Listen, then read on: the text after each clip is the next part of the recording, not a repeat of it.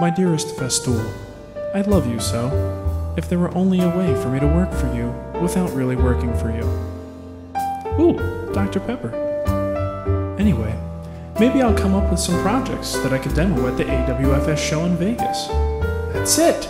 I'll make a step stool, an Asian-inspired end table. The possibilities are endless! I'm so excited! Welcome to episode 20 of the Wood Whisperer video podcast. Now today things are going to be a little bit different than normal. It's going to be completely disorganized and I'm just going to kind of wing it. We've been extremely busy lately and I just wanted to put a video out there so that all you guys who are just wondering where the hell these videos are can have something to explain what's going on. Nicole, come over here. She's going to help me because I'm going to forget all the details of the things I want to explain to you guys, so in case I forget something, she's here to remind me. Yes. But anyway, essentially the past few months I've been focusing on a huge armoire commission. And I've got a number of these to do, and unfortunately I'm under the gun because they have to be done by September. So we're talking multiple big projects, and anybody who's been into the chat room and saw the live streaming webcam, you've seen this project, and finally just delivered it today. So it was a huge cherry armoire with walnut accents, dovetailed drawers, finally got a good amount of hands-on with the lead dovetail jig, which was an excellent experience, probably one of the best of all the jigs I've ever used. I do plan on doing a podcast on that in the future, so that's going to be a really good one. But the piece itself just turned out great. We put a couple coats of tung oil on it, and the customer couldn't be happier. It turned out beyond his expectations, so very happy with that. Now, I still have other pieces to do for him, but we're at the point now where we've got the big Vegas wood show coming up. And I'm going to be at the Festool booth for all 4 days, and my goal there is to sort of just show people what you can do with the Festool system. You know, I don't live completely within the Festool system in my own shop. I use all of my other tools, but it is possible to just have Festool stuff and do very well. So my goal is to design a few projects to show people how you can do just that, but still do some really creative and neat stuff. So that's actually what I'm focused on now for the next 2 weeks, and then after that I'm going right back into the armoires. So that's the reason why I haven't really been able to do the videos, because I'm trying to get this stuff out of the way. The truth. Why am I standing here? I feel like an idiot. Oh, because you're helping me get this done. Okay. Encourage me. So what do we have new on the website? Oh, we got a lot of new, see, that's why she's here. We got a lot of new stuff. First of all, if you haven't been to the website, you really got to check it out every day, because it is a blog first and foremost. So I do post and just keep like updated information, interesting things that are going on, you know, having to do with woodworking. We've got a chat room in there where there's always at least 10, 20, sometimes 30 people hanging out, talking about wood. It's like a real-time forum. It's a lot of fun. Nicole's in there all the time. She actually really talk about wood though. No, she does the night shift, and that's when the other girls, usually it's girlfriends or wives of woodworkers, come in and they talk about shoes and flip-flops. That's a really good idea to have like a wives, the evenings, the spousals hour. But it's kind of funny. So she plays music and everybody just kind of chills out. It's a whole different mellow mode that goes on in the evening. That's in the evening. But for me in the day, it's all business. So we've got the new and improved Wood Whisperer store. So there's a lot more products on there. It's a lot easier to navigate, a lot more variety. So check that out as well. Streaming video, of course, every single day. If I'm in the shop, that camera is on and you could watch, interact, ask some questions using the chat room. It's a great feature. We have a wrapper map, right? So that if you are curious where the other whisperers are from, just go into Wood Whisperer Live, check out the map down there, and you'll actually see we've got a pretty interesting collection of people as far as, you know, even internationally, we've got a lot of people. Yeah, it's really neat to see where everybody's kind of at that's watching the podcast. And Mark will actually be putting a post up to kind of guide you through that process if you're not really sure how to put yourself on that map. So I will? Yes, you will. Apparently I will. The other thing we've got is a new link up there on the top bar. You can see is a link to our favorite podcasts. We're both fans of podcasting and other people's podcasts, so there's some really good ones on there. So if you like the Wood Whisperer and you want to see what other things are, you'll find there's a very heavy tech influence on most of them, because that's just kind of what we're into. But they're still good. It's still quality stuff. Definitely check those out. And there's also a new feature that's called What I've Been Reading, essentially. So on the left-hand column, it's just a little tan box, and it just shows articles that I found interesting on other people's blogs, like Popular Woodworking or Woodworking Magazine. The Glue Tube, and yeah, and Fine Woodworking as well. So if I see something cool, I just mark it, and it goes there, and you can actually read that article too, and read what I'm reading.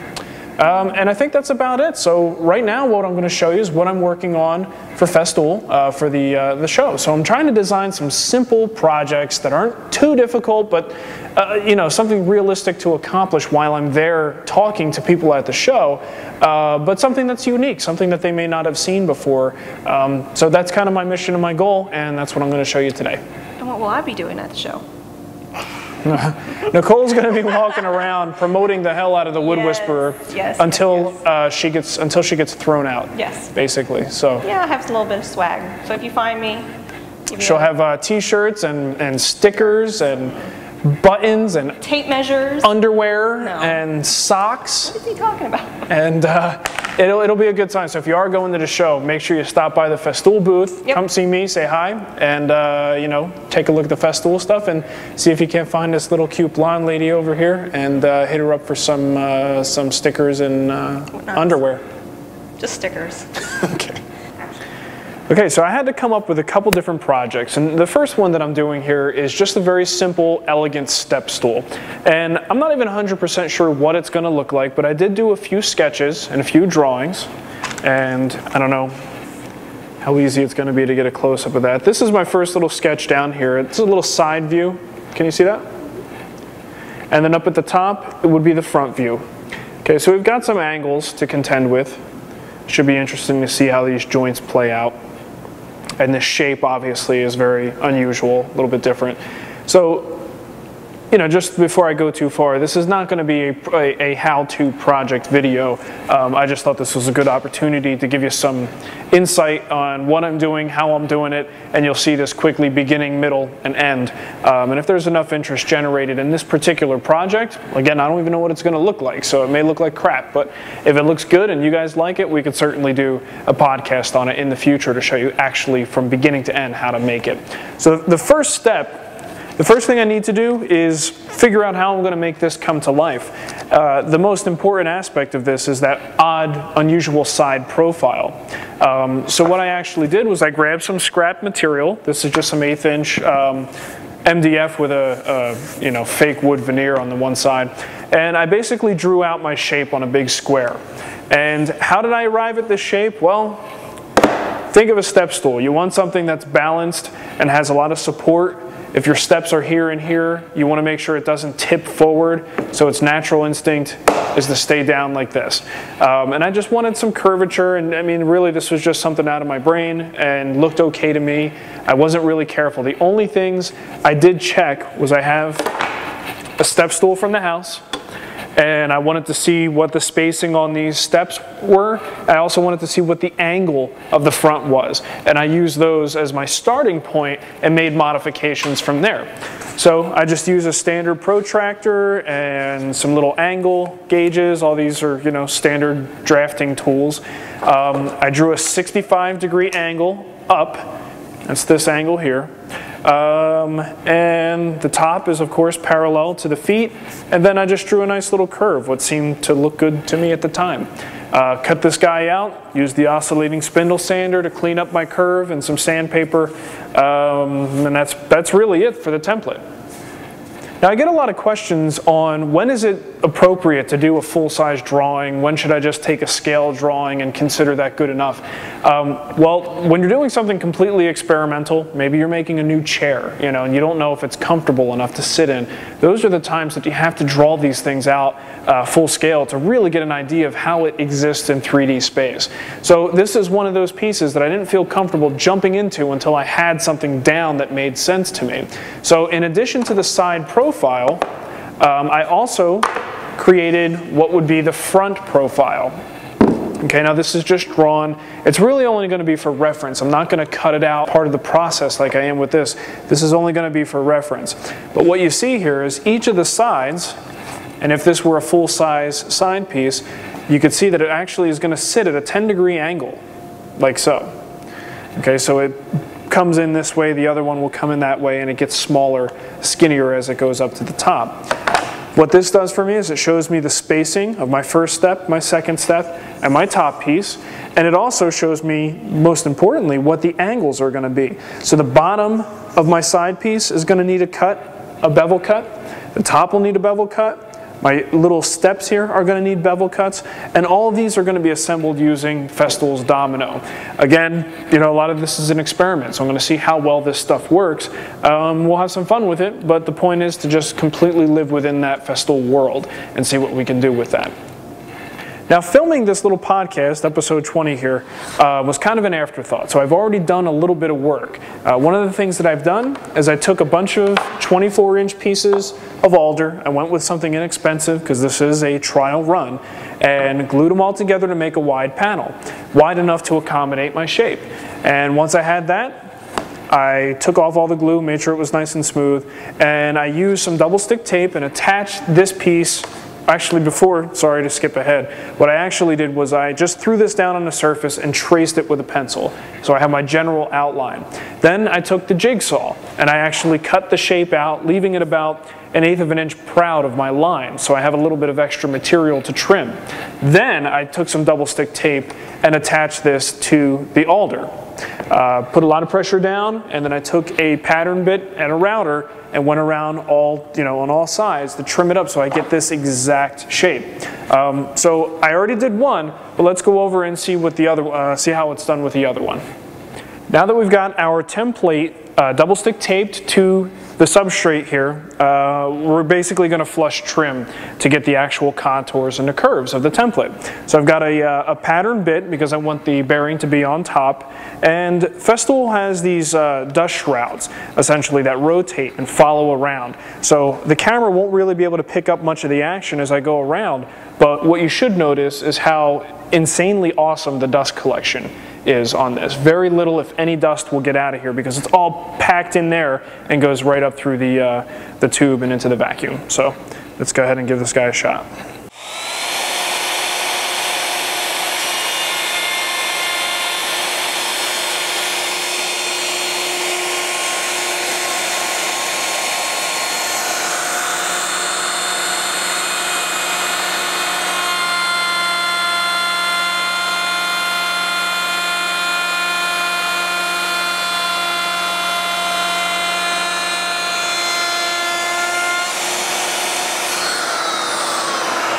Now that both of my side pieces of the step stool are cut, I can kind of give you a little bit of a better view of what this is going to really look like here.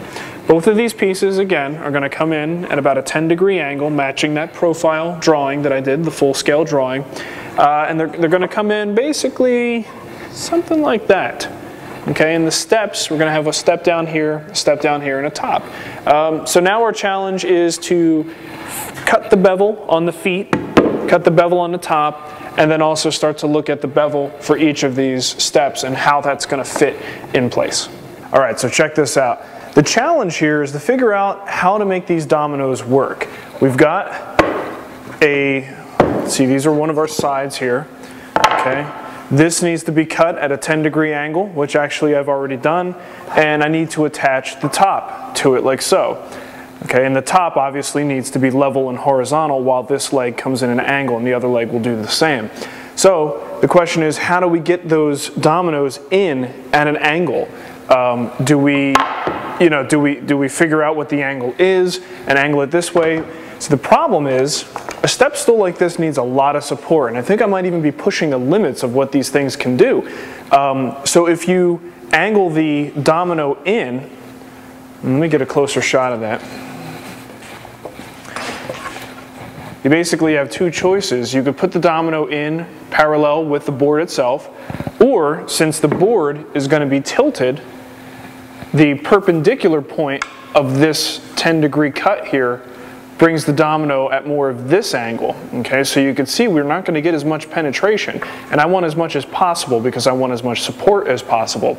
So what I decided to do was actually See, it's a lot easier to plunge the domino in when it's, perfectly square. It just, it's like, in that sense, it is like a biscuit joiner, where, if everything's 90 degrees and square, it's always going to be easier and less room for error.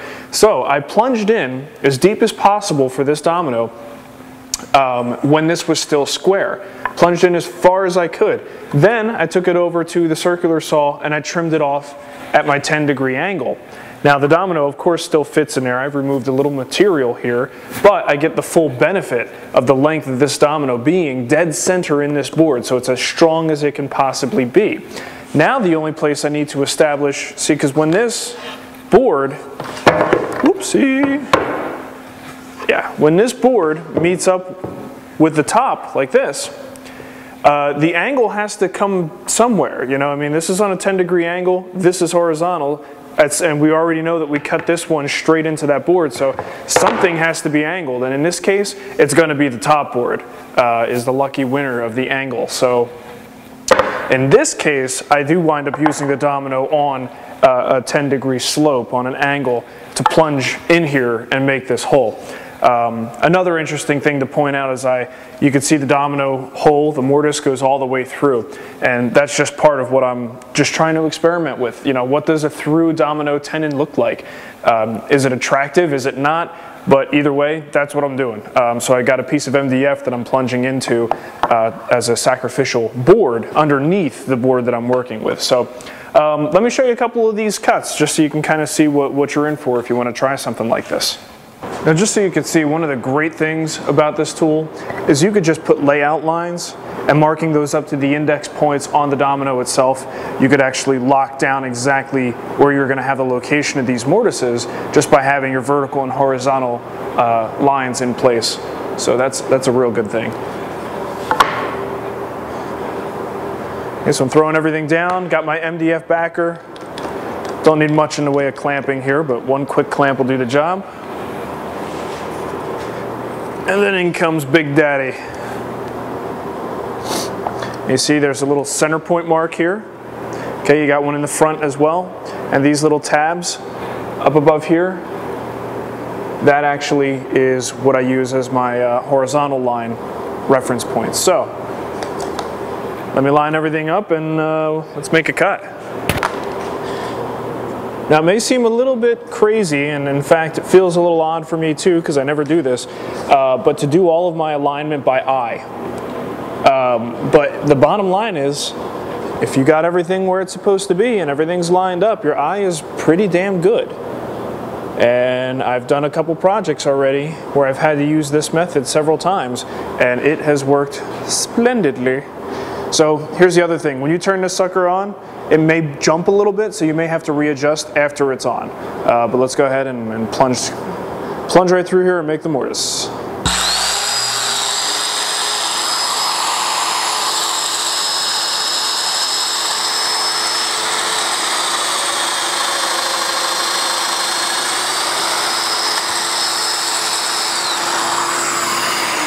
Not bad, not bad. Let's make the second cut real quick.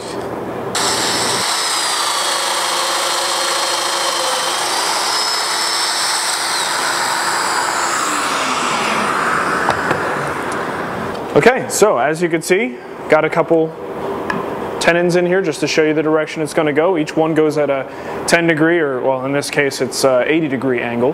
But this would be our top. It's going to sit like so on top of the legs. So now we can start working on the mortises on the legs. Okay, we're set at 10 degrees here. We're going to make a nice bevel cut on the top.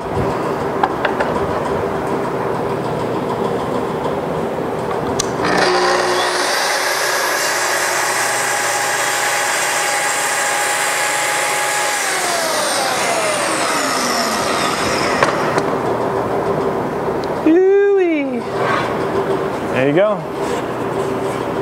Now here's an interesting point. My legs are all done. I got the top done, ready to install.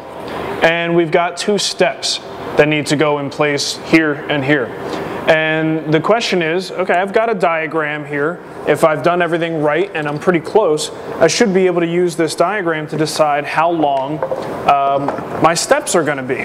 so I could actually put it right up against the drawing and, you know, put my marks on there.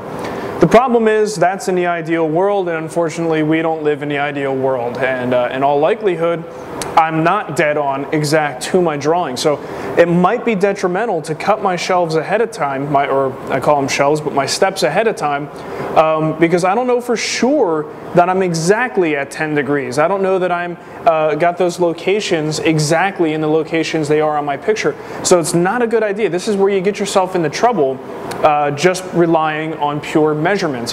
Whereas using, and I talk about this all the time, the relative dimensioning technique, I'm not going to take this drawing, I'm not going to measure this and then cut my my step to that length. What I'm going to do is pre-assemble the piece together, lay it down, and then I'm going to make this fit in the spot that I want it to go. So it's going to be pretty close to this number, but I can guarantee you it's not going to be exact. So again, relative dimensioning is something you should incorporate into all of the work that you do, and especially in a case like this, I don't have to conform to any specific size. This is a piece I'm making for myself, so if it's an inch longer or half an inch shorter or whatever, it's not a big deal. But it makes it, the relative dimensioning concept makes this job a whole lot easier, but you have to know when to start using it, and this is exactly the point where I could really screw things up if I don't. Okay, now the front of my steps are all going to receive a little piece of walnut. It's going to serve sort of like a an anti-slip tread, I suppose, but mostly for decoration. So there's a 25-degree bevel on the step, and I want to glue this piece onto here. And obviously, once you get some glue on there, this is going to be really difficult to do without some brad nails. But if I can, I like to avoid that as much as possible, so I'm just going to use some clear packing tape to make this job a whole lot easier. Check it out. Okay, so here's my trim, here's my step. I'm just going to use this little metal straight edge to prop this up a little bit so that these are a lot closer to being even with each other. Get a piece of packing tape. Just try and get it as close to the full length as you can.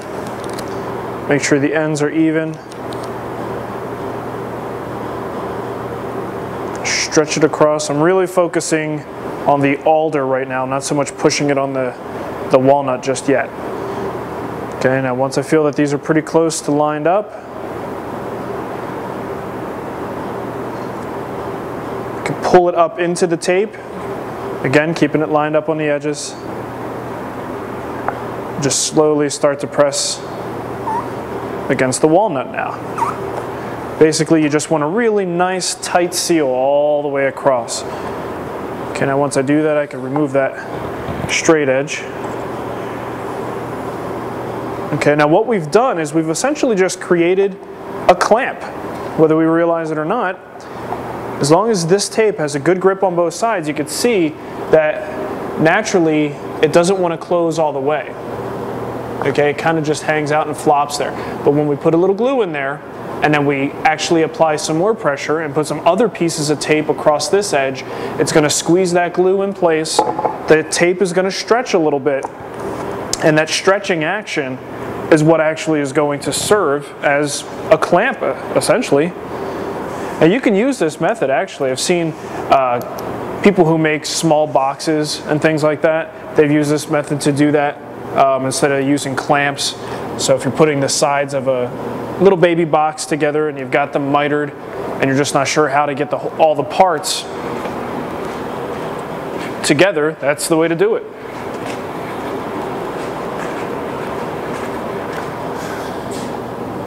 Okay, I'm just going to spread that glue around in there.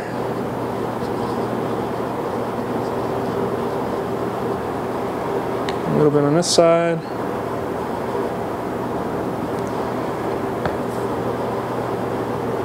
Spread it around.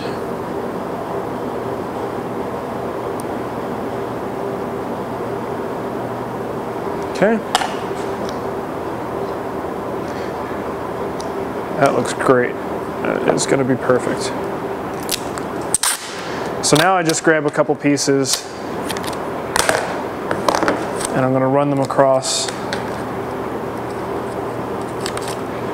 this way. Stick it to the walnut here.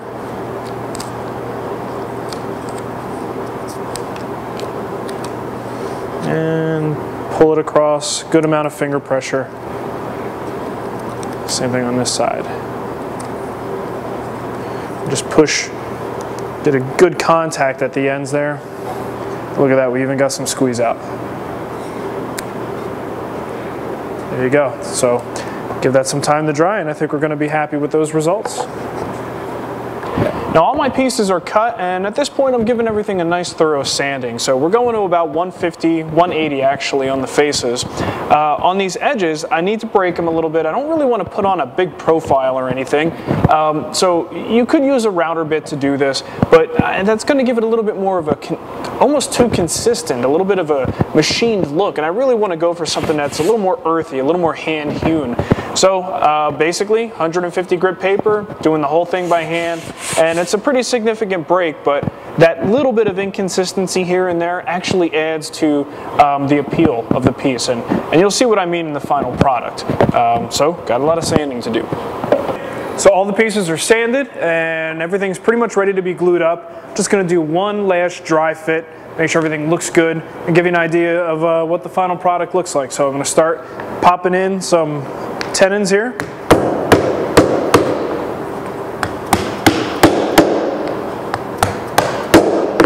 Okay. Now, in case you haven't noticed, I'm actually making exposed tenons. Why? I don't know. Thought it looked cool. So we'll find out if it was a good idea or not. Okay, so now that I've got the tenons sticking up, I could start putting in the pieces. Top step.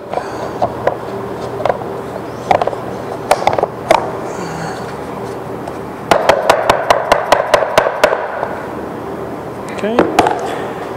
And let's add the other piece. Once again, put my tenons in place.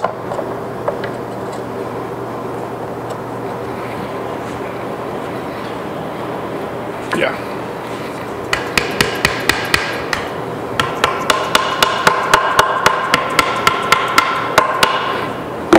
Now what would be really cool is if Festool decided to start making these tenons in different species of wood. Of course I could always make them myself, but I'm too lazy.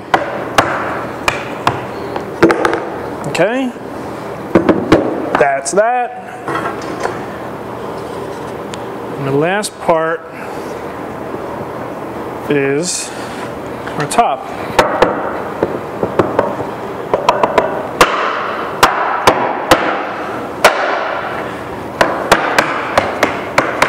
Make sure my tenons are as far as they can go in, leaving a little bit of a proud area here that I could saw off and flush it up later.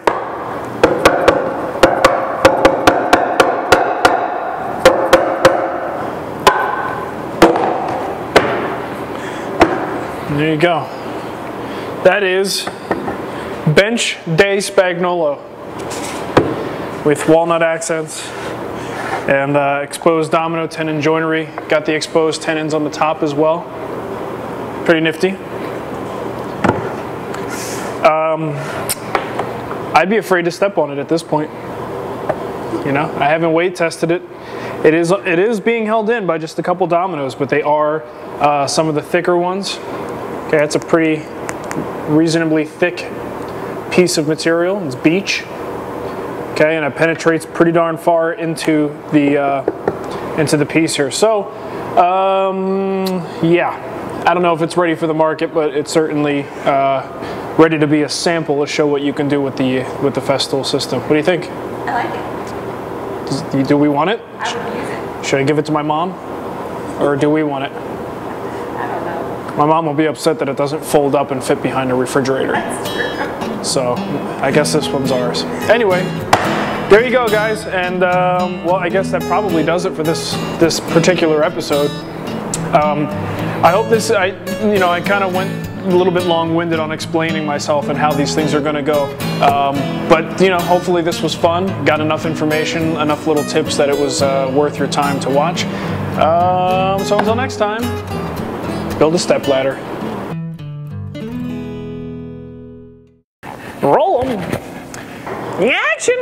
Welcome to episode 20 of the Wood Whisperer video podcast. Yep. Why are you reacting? Don't react. Sorry. Hold on. Oh, thanks, that helps me. That's it? No.